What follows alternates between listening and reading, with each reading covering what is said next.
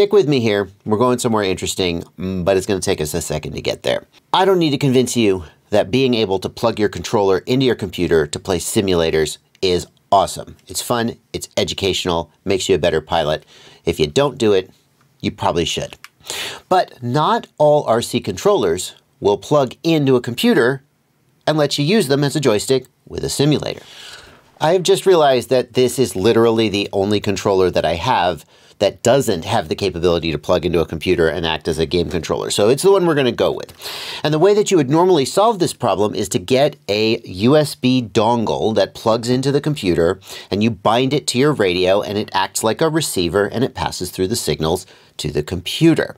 But you don't have to do that because Betaflight actually has that capability built in. So we're going to pretend that this quadcopter has a Spectrum receiver in it.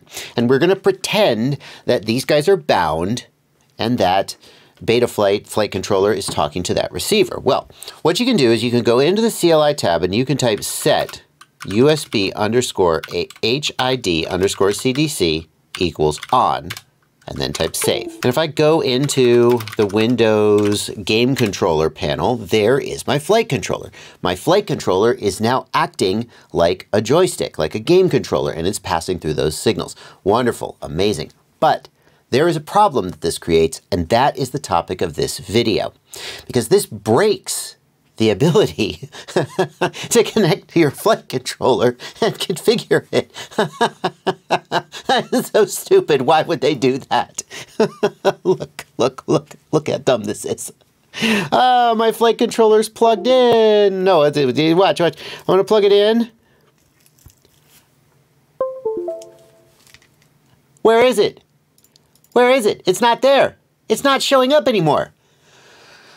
And the truth is that this doesn't happen on all flight controllers, and it doesn't happen on all computers. But when it does happen, what the F are you supposed to do right now? Now your flight controller is only a joystick. It'll still fly the quad. It will. But you can't actually connect to it anymore. And there are various ways of working around this, like reflashing your flight controller and wiping the configuration. But there's actually a workaround that's much simpler, and here's what it is. What you need to do in the Betaflight configurator is go to the settings, options. There it is. They changed where it was recently. Go to options and turn on the option, show all serial devices. And then when we do that, oh, look, there it is. There's my flight controller. Why wasn't it there before? I don't know. But if I turn off show all serial devices, it's not there. And if I turn on show all serial devices, whoop, there it is. It came back. Yay. Isn't that nice? And now I can connect. And I can go into the CLI and I can type set USB underscore HID underscore CDC equals off, safe. Or I can leave it on. You can leave it on. There's not really any downside to leaving it on, except that you can't connect to it until you change that option. So basically, just go into options right now and turn on show all serial devices, and you'll never run into this issue again. If this video helped you out, just want to remind you that I have a Patreon.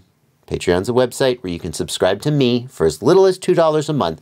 If this video was worth $2 to you, I'd love to have you as a subscriber. This is a problem that has bugged a lot of people for a long time, and I only just learned about this solution recently and was like, oh, I should get the word out there. So now I have. Happy flying.